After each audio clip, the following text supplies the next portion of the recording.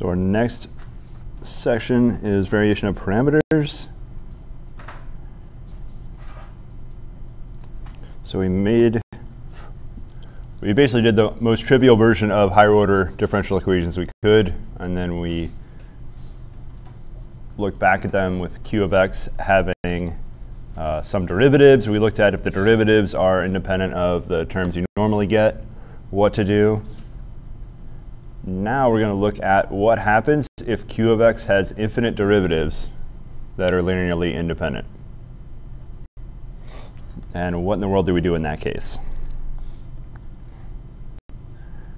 So we're going to consider the easiest ODE that's not first order is second order. So we'll start with the second order ODE, where q of x has infinite linear independent derivatives. So just like before, we'll kind of start at the easiest case we can do, and then after that, try to generalize it a little bit.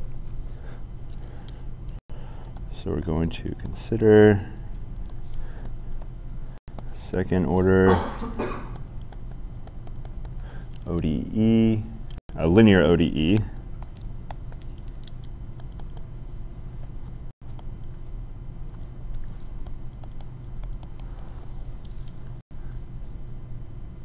Non-homogeneous.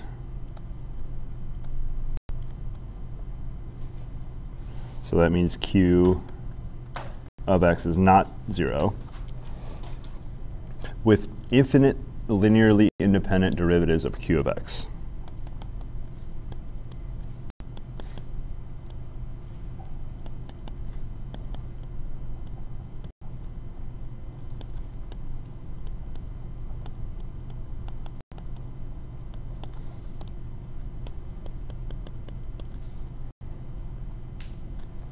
So using what we did before, that's not going to work if you have infinite number of derivatives. It would get crazy if you had 30 linearly independent derivatives, and it would actually be impossible if you had infinite number to do the solution method that we tried before.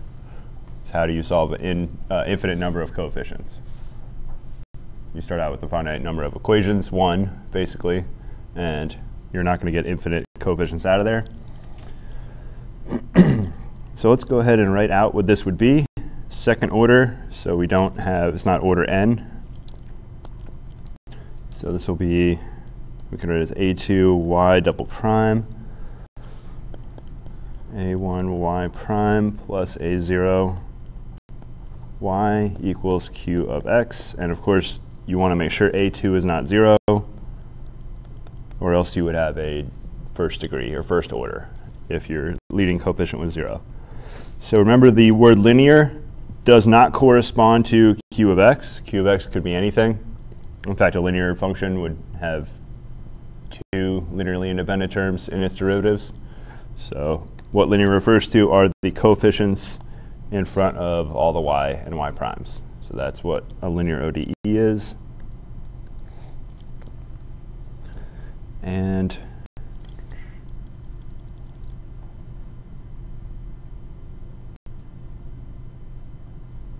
so our first step is the same. So step 1, find yc in the usual way.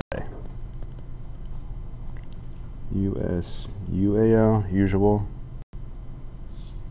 way. So yc will equal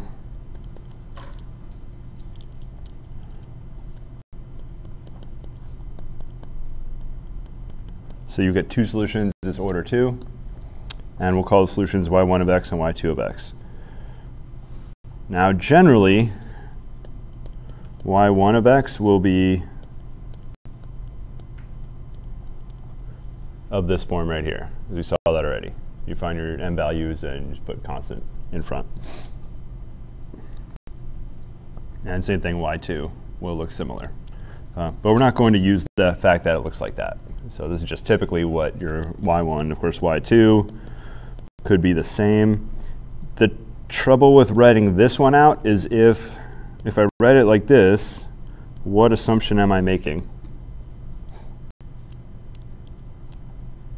If I write that it's in this form, there's a certain assumption that I'm making about m.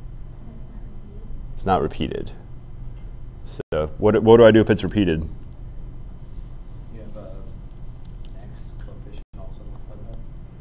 Yeah, so, or it's going to look like C, you've got to have a different constant, x, e, and might as well write m1x, because it'll be, if it's repeated, it'll be the same m value right there. So y2 could look two different ways.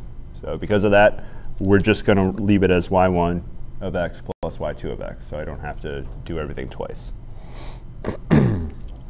So we won't really use the fact that we know what the forms will look like. So what we're going to do, instead of our typical way to do this, is we're going to, instead of just put constants in front, so in those two spots, we're going to see what type of function can go in front of those two. So I'm going to put a generic function of x in front of these two.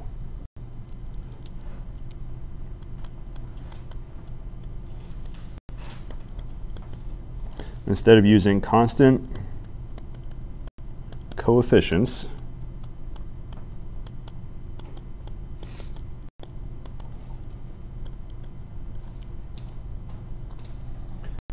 we're going to use a generic function of x. Well, in this case, two functions of x. So we're going to use functions of x. So instead of that, we'll go with yc equals, and we'll call our functions u1 of x and u2 of x.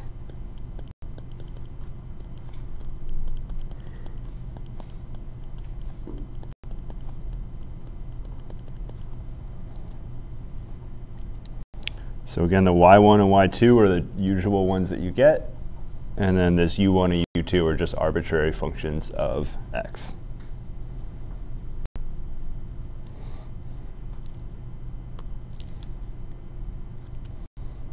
So it's the u's that are these arbitrary functions of x.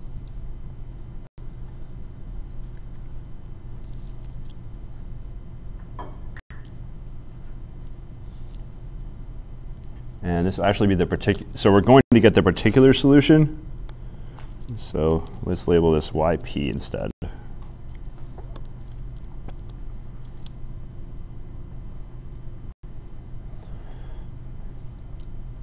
So what we're going to do is plug this back into the original. So we're going to take some derivatives and plug this back into the original. Now I don't want to keep writing of x of x of x everywhere. So let's just cut out the of x part. So we'll just write it u1 y1 plus u2 y2. So we know they're functions of x, so we'll just write it like this.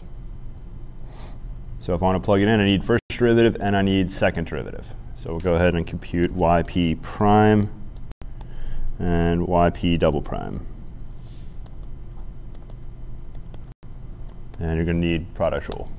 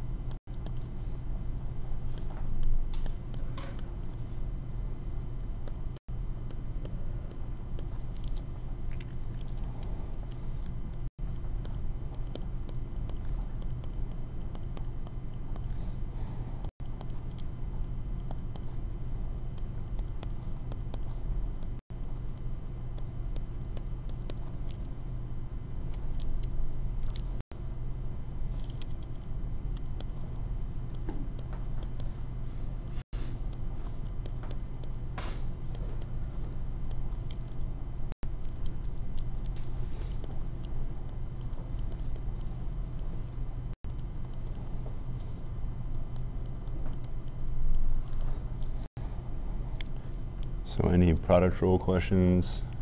You should be getting 4 terms for your first derivative and 8 terms for your next derivative. Before I plug in, is there any simplification we can do?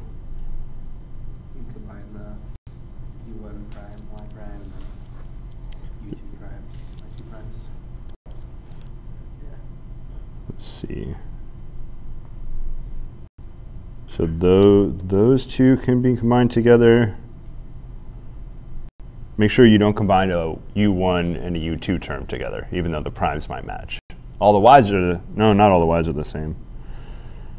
And it's like that term repeats, so we got 2 of those terms. So we can turn it into 6 terms total.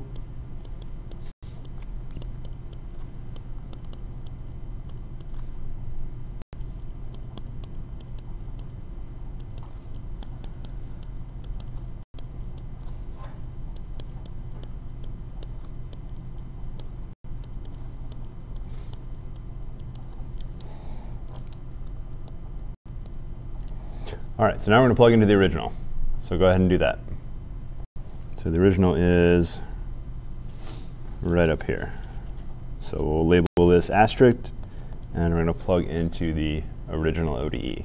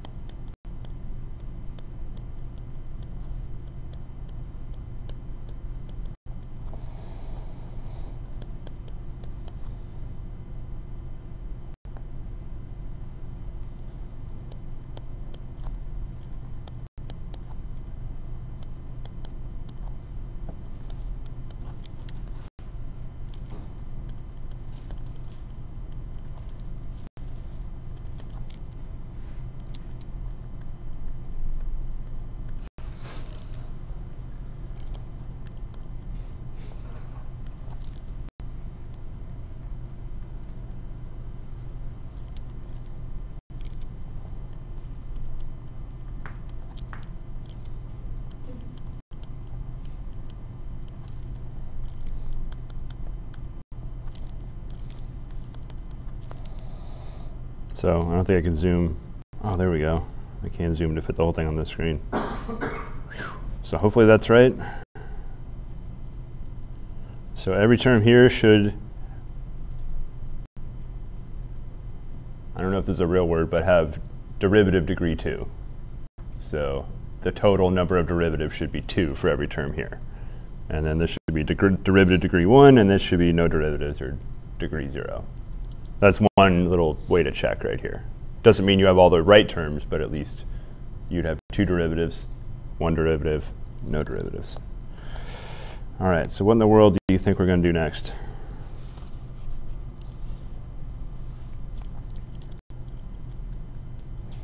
So we're going to probably turn the form around a little bit with algebra and try to match up some things. So this looks hideous right now. And let's see, some of these should be 0.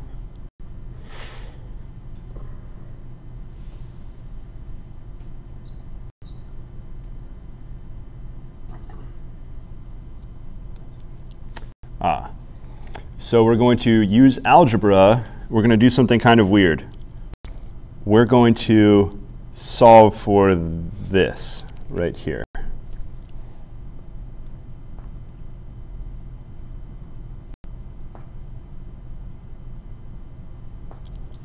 And we're going to use the fact that somewhere up here. All right, so these are homogeneous solutions right here.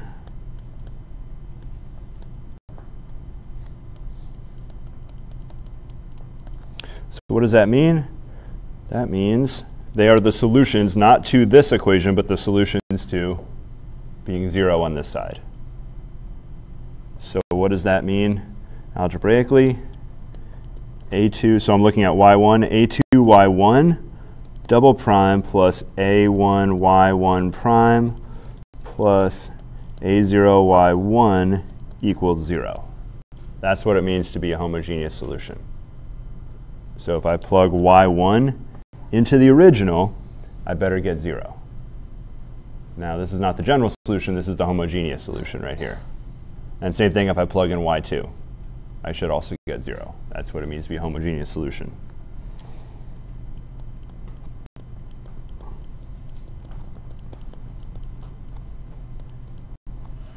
And these should all be y2s.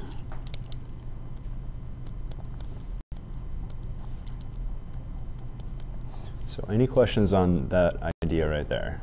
That these homogeneous solutions, the property is you plug them in and you'll get 0. Not q of x, but you'll get 0. That's how we originally found these. We set it equal to 0 and solve the m values. All right, so what we're going to do is group up terms. So I can group up these 3 terms together and cancel them out to 0. And we'll group up the other terms, if we can, as much as we can, and cancel that out to 0. So we're looking for these 2 patterns.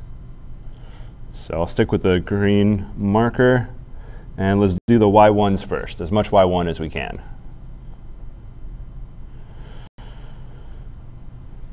So what coefficient, a2, that was multiplied by the y1 double prime. So I want a2 times y1 double prime. So I see that right there. And what for a1, I want y1 prime. So a1, I want y1 prime right there. And a0, I want regular y, regular y1. So there we go. Those 3 terms, I'm going to do 2 things at once. I'm going to expand. Let me just do it, and then hopefully you can see what I'm doing. I don't want to show all the intermediate steps.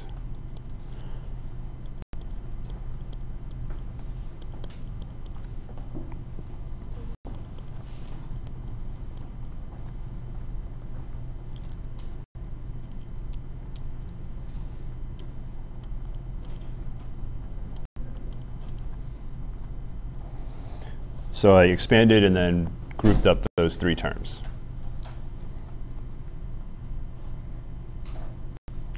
Hopefully I did it correctly. So the last one is supposed to be y, a0, y, a0, y1 prime on the bottom line that you wrote. Oh, that prime should definitely not be there, yeah. Yeah, so the 0 term should have no 0 derivatives, basically. All right, what algebra can I do to these 3 terms? You could say my favorite F word. Factor. We got u1, u1, u1. So factor that guy out.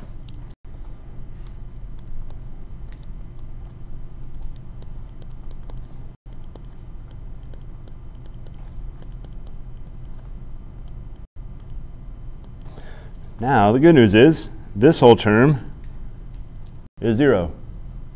So we grouped up the right 3 terms, and they will add up to 0. How do we know so? From the fact that it was the homogeneous solution right here. Yeah. So that's why, that was the motivation for grouping these guys. And then it's going to be 0 times the u function, which will be 0. And we're going to play the same game, except I want you to play the game this time for the y2. So just underline terms 1 time that you're going to group together and do the same thing. And I'll get you started on the first term. So the first term, I need an a2 y2 double prime. So a2 y2 double prime. So that's that last, I'll do a squiggle underline. That's the last term right there. So go ahead and pick out the correct y2 term in the next, and then the correct y2 term in the next one. Group them together.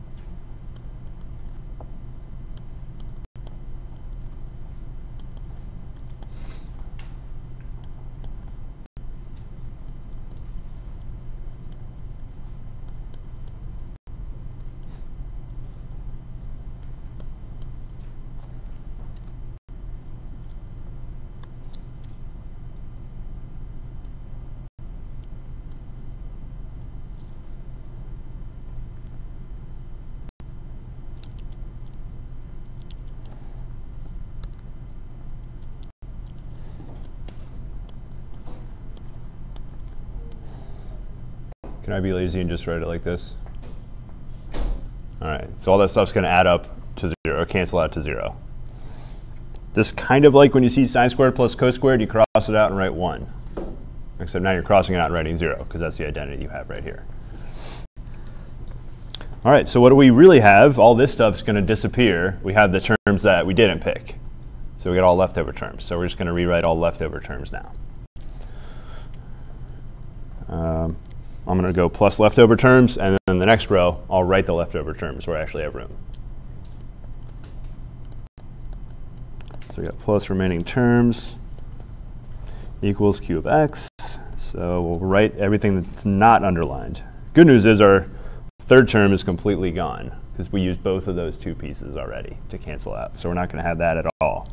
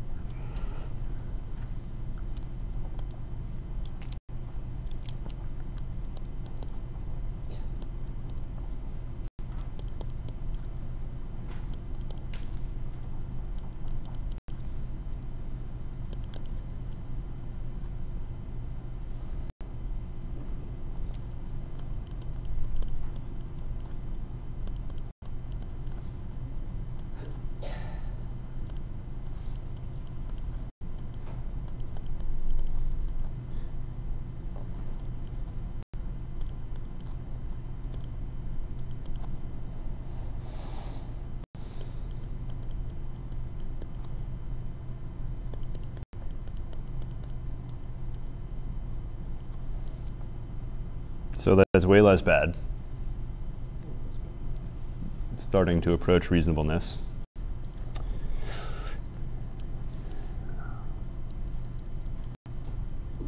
Now we're going to divide by A2.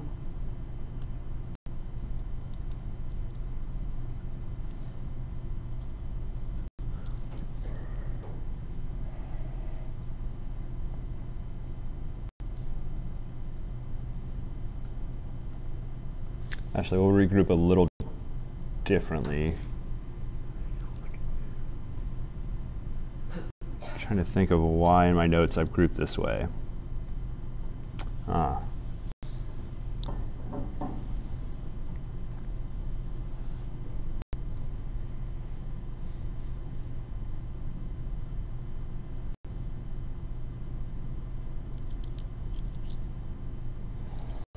All right, so I'll just write out the regrouping, and then we'll see why.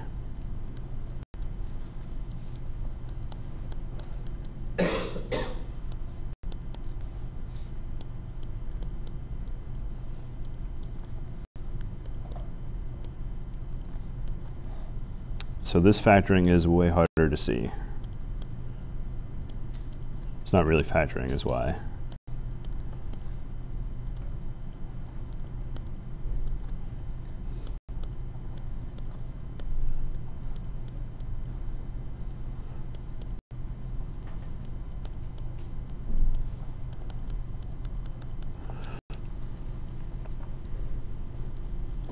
So let's look at what in the world's going on. So we got U1. Let's use the blue to account for things we've already seen. So we got A2, U1 prime, Y1 prime.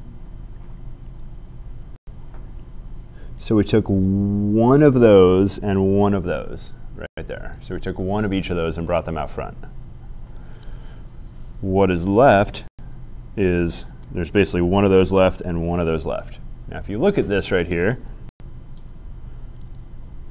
you can get this from the derivative that I wrote down here. So if we take this derivative, you have you'll have U1 double prime Y1 plus U1 prime Y1 prime plus, now on the second term here, you have U2 double prime Y2 plus product rule U2 prime Y2 prime right there. So that's a really weird factoring. It's not one that I would have come up with arbitrarily. And it's not, the right word is not factoring. It's more of a calculus factoring, more so than algebra factoring. And then last, we just copied the last guys down. So that's not anything terrific happening right there. So why in the world are we doing this?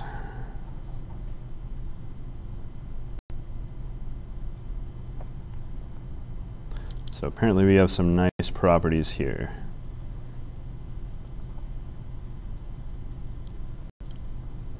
So we need to make the second two terms 0 for some reason.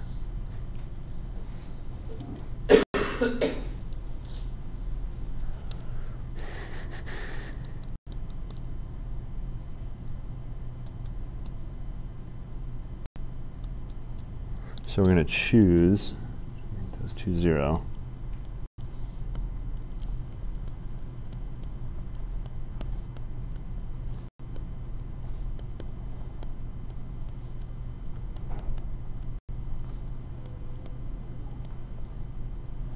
So remember, we started with u1 and u2 just being functions. We didn't put any other conditions on them at all. We just said that there's going to be some function in front of these. And down here, the condition we're putting on is choose u1 and u2 so these two terms cancel out. And what that leads us with is basically the first term equals q of x. So if those two u's have the property that they cancel out when placed here, then your first term needs to equal q of x.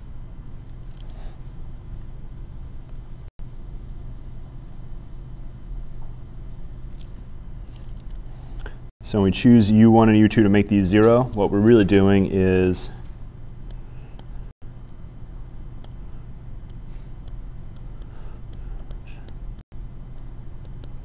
you need to satisfy this equation.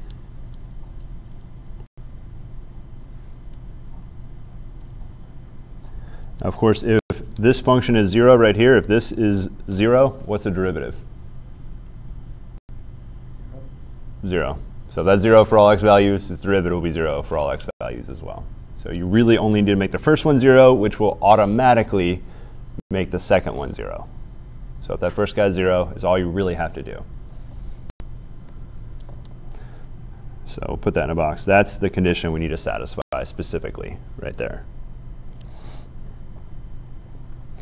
And so we'll just write what's left, and we'll divide by a2. So we got u1 prime y1 prime plus u2 prime y2 prime equals q of x over a2.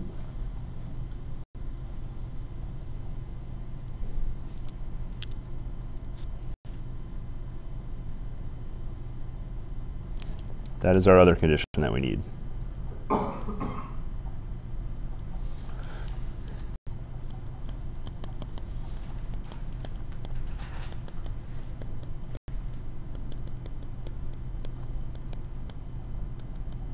So satisfy the conditions in the boxes right there. So there are two functions you need to find, and there's two conditions you have to satisfy.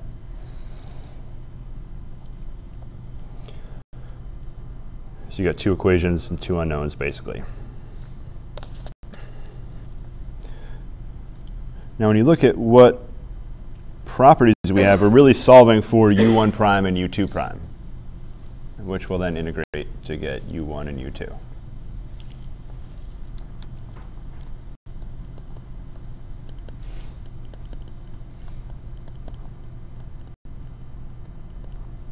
And then you anti-differentiate.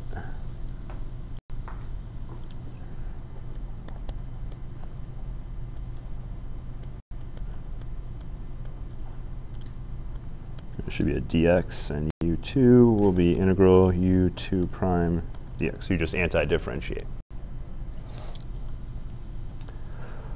Okay, so that was a lot of work to get to those two nice conditions at the very end.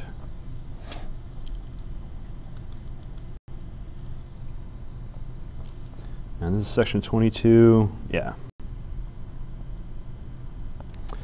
Okay, so 22 part B is called the Wronskian.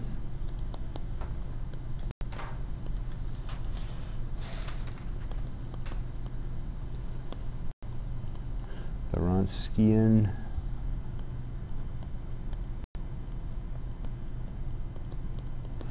So the Wronskian of two functions is, we use the letter W, And it's the determinant of this matrix, y1, y2, y1 prime, y2 prime.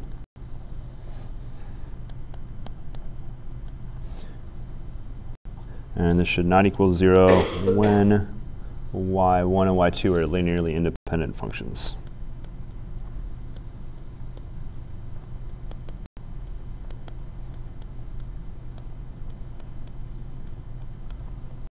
So when I write not equal to 0, this is going to be a function of x. So when we write a function is not 0, what we mean is it's not 0 for every x value. There could be 20 x values that make it 0, but it's not 0 for every x value.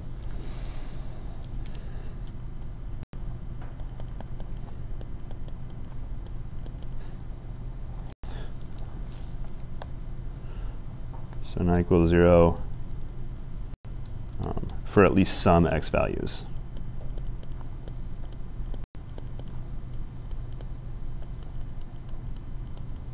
Now, technically, you only need it to be not equal to 0 for one x value, but I can tell you right now, unless your function is not continuous, not being equal to 0 for one x value, there's going to be x values close to that it's also not equal to 0 for.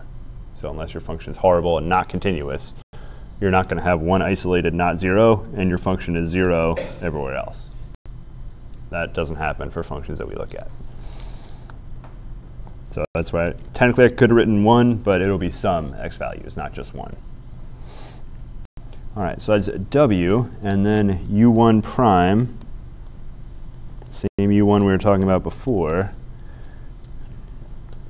is the determinant of q of x over a2, y2 prime, 0 divided by that w determinant.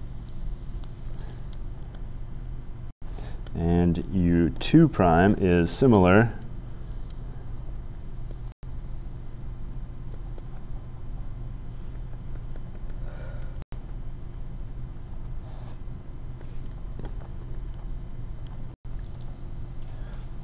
what does this look like from linear algebra? Whose rule? Character on Seinfeld. Kramer's rule. Kramer's rule. So that is Kramer's rule right there. Not named after Kramer on Seinfeld, I don't think. Probably not.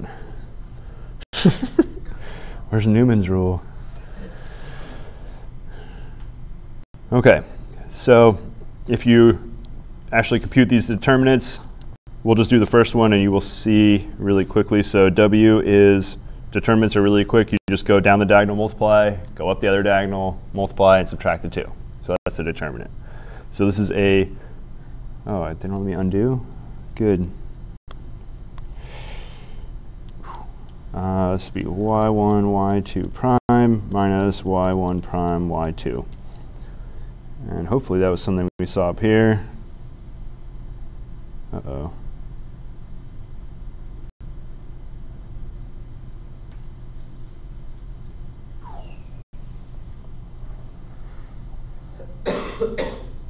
I'm worried about the minus signs.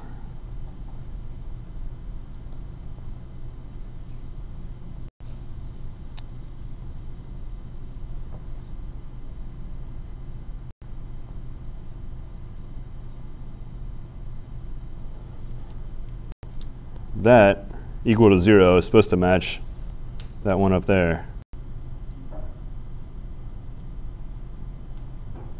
Oh, no, it's not. What am I thinking? Those are u's and y's. Of course it's not. Yeah. Never mind. No.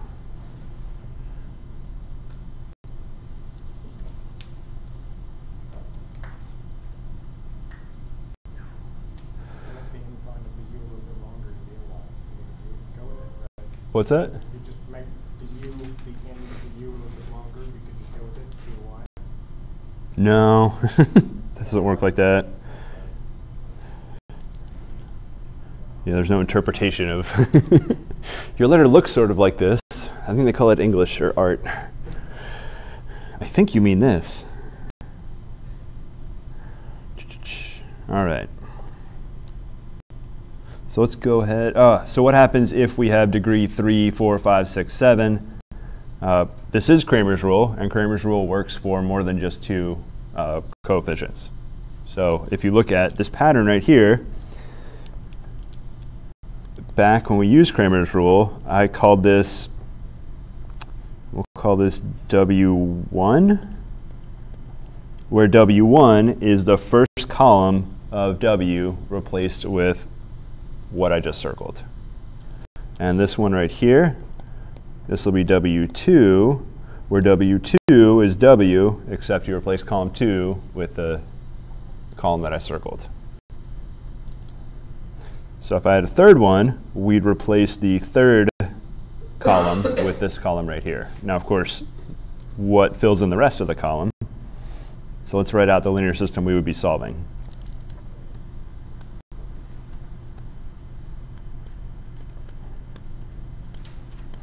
So degree 3 or more, we'll just say it's degree n.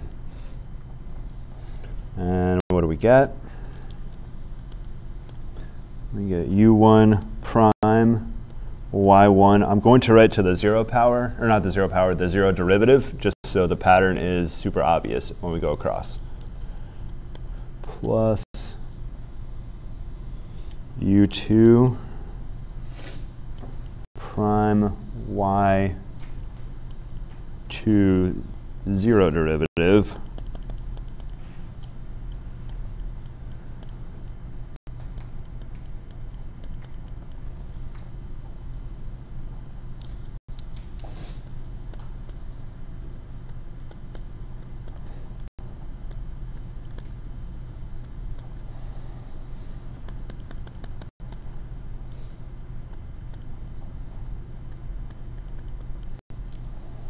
So one thing I'm not going to do is do everything we just did in degree 3 to see if the pattern works. You can if you want to, but if you thought degree 2 was bad, degree 3 is going to be, well, first of all, degree 3, you start out with 3 homogeneous solutions. So there's a y3. And then you also need to compute the third derivative, wherever we are. The derivatives get successively uglier, because you get extra product rule happening. So the third derivative, first of all, you'll start out with 3 terms, not 2, and you'll have to take an extra derivative. So we're not going to do that. It can definitely be done, but it takes quite a bit of time. So let's just, how about just because I said so? Does that work for this? All right, I think we did degree 2 all the way, so that should be enough. You could do degree 3 in the exact same pattern that we did degree 2. So this one should be 0. The reason I'm saying this is because I'm not going to tell you, we're not going to go through all the details of why all these should be 0, and then the one at the bottom will be that q of x over 8. It'll be an now, because it will be the leading coefficient. So next up, u1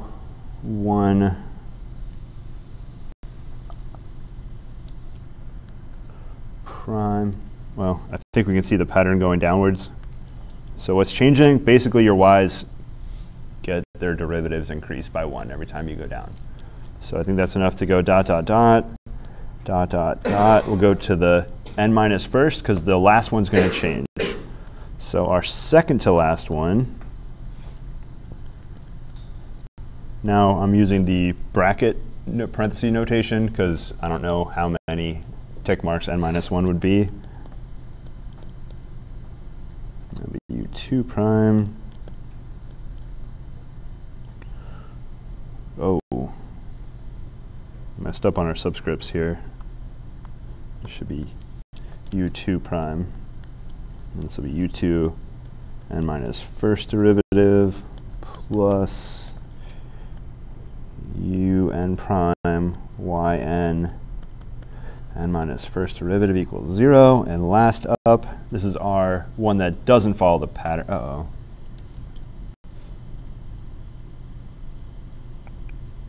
There should be n total.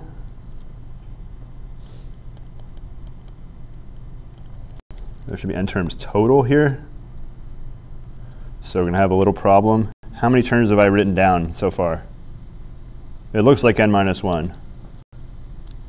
How many rows have I written down? I mean, I've written 3, but compared to n, obviously, there's things I didn't write. So how do we count this? I stopped at n minus 1, but where did I start? 0. So if you have n minus 1 things, but you start counting at 0, you actually have n. So it's a little tricky. So you've probably seen kids try to cheat like this. They say they have 6 fingers, and or no, 4 fingers. It goes 0, 1, 2, 3, 4. So I have 4 fingers. But we normally count 1 through 5, not 0 through 4. But 0 through 4 counts the same number of fingers. So here we're starting at 0, going to n minus 1, so we have n things written down. We only have n derivatives, so I messed up on our, this should be an n minus 2 right here, or else I've gone too far. So this should be an n minus 2, minus 2, minus 2. So our very last row will have the n minus 1s in it. So I should have n rows total. So my last row is going to have n minus 1s.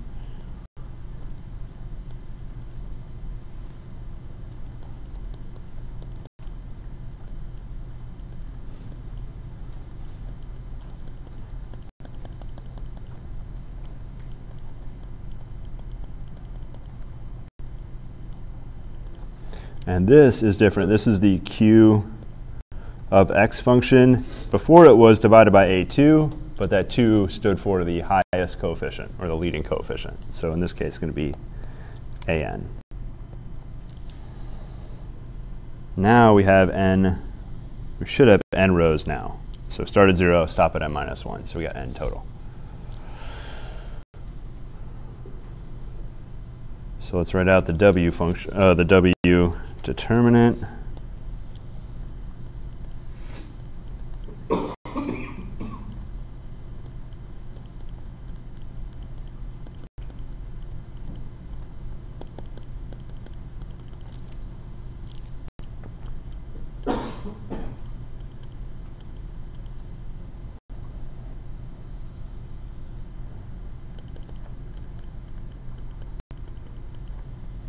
So that is our w, and then we have Kramer's rule, UK, so this will be the kth coefficient function, or UK prime is WK over W, where WK is W with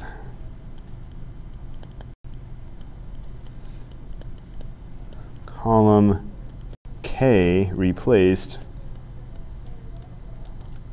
with a whole bunch of, just q of x over an followed by zeros.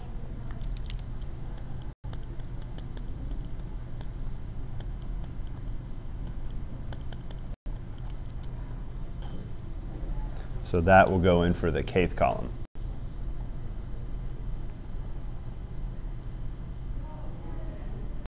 All right, so there we go. So you probably want to do some problems to practice. So it only took forever, so we'll have to do our problems tomorrow.